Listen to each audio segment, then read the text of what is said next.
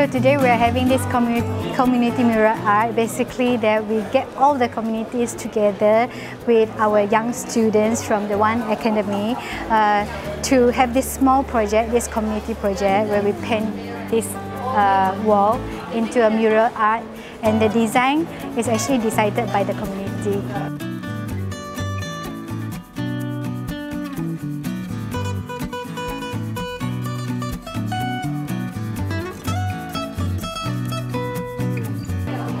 My name is Wong Yin Chu, and I'm the Assistant Secretary for RA SS20 Central. 2 years ago, we wanted to brighten the lane to make it safe for people to walk.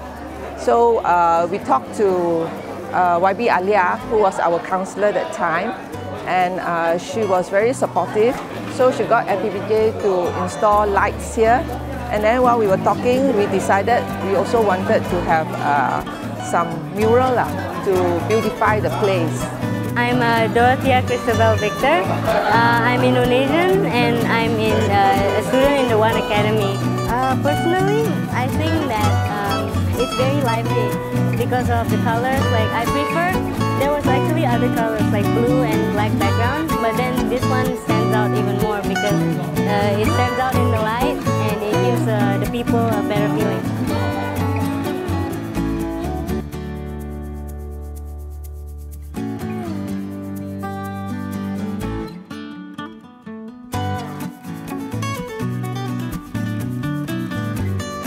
I think projects like this is really good, especially since we have sponsors and we can be with other people to participate and make Malaysia a better place.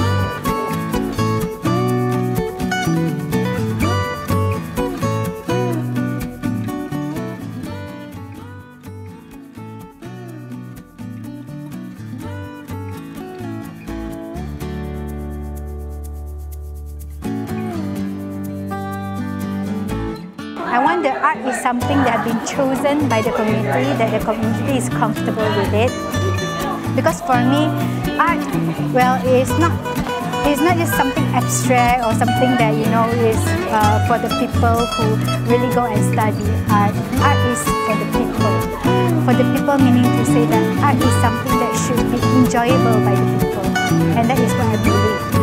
So that's the reason why I told the SS20 community leaders, why don't we try to have a small project that can bring everyone together, not only the residents, not only the community leaders, but also perhaps we can involve some young people and we can get some sponsors so that everyone will feel a sense of ownership.